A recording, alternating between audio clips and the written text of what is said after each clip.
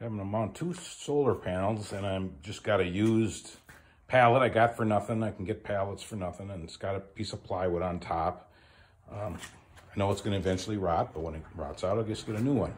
So what I'm doing here, I have some unistrut that I've cut, 6 inches, 3 holes on a piece, and I did screw a piece of treated 2x6 here, just because I had it. And I'm using these unistrut hinges. They can go 180 degrees.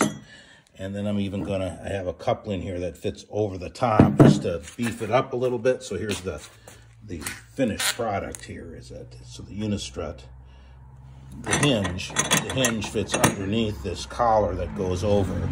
So then it's rock solid now. So this can't spread for any reason. If there's any stresses on it, this will prevent it from stressing. So I'll put some unistrut on here and get these panels mounted.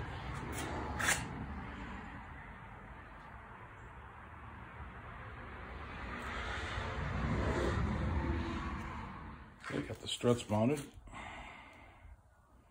on the hinge. So if we pick up the hinge, we can get whatever angle we want. Once we get the panels on here, it should really make this whole thing a lot more solid.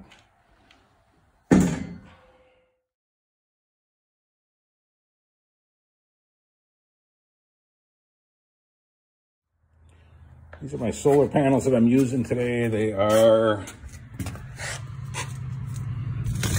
REC 310 watt solar panels.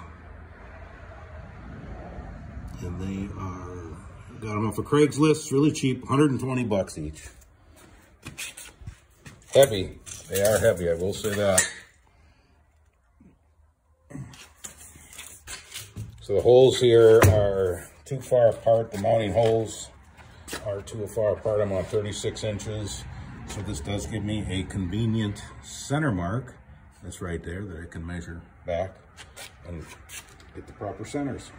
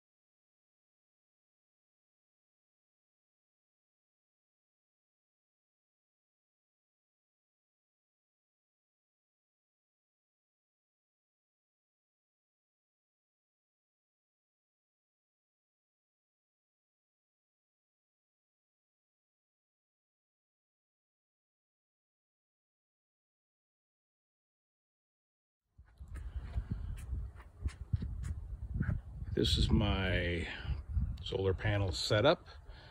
I've got 4 panels, REC panels, 310 watts each. And I just screwed them to a pallet. I get pallets for free, so if the pallet rots, I'll get in, just put a new one. Easy to change the hardware and everything. Backside, I just used unistrut.